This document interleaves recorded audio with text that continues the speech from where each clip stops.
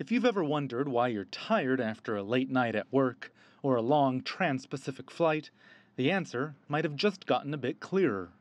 3 American scientists working on the circadian rhythm, more commonly known as the body's biological clock, have been awarded the Nobel Prize in Medicine for isolating the gene that controls our internal clocks, and for confirming that there are indeed clocks, plural, in each of us, in each cell. All 3 said they were surprised on Monday when the committee based in Stockholm informed them of the decision. I really had trouble even getting my shoes on this morning.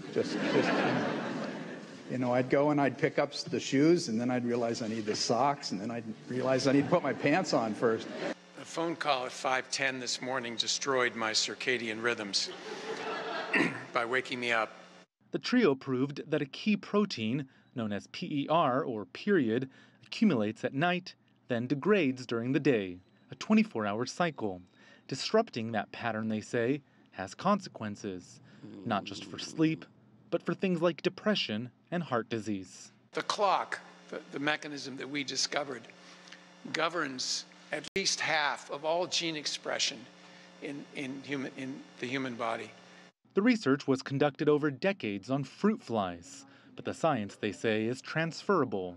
You look for a similar kind of machinery in more complex organisms. First mice, yes, it's there. And then humans, yes, it's there. And then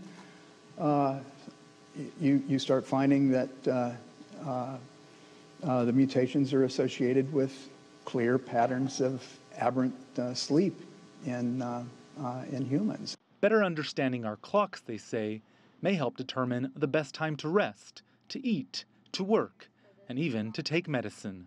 Thanks to these men and their more than 30 years of research, chronobiology, or the study of biological clocks, is now a growing field. And thanks to their Nobel Prizes, it'll likely keep on ticking.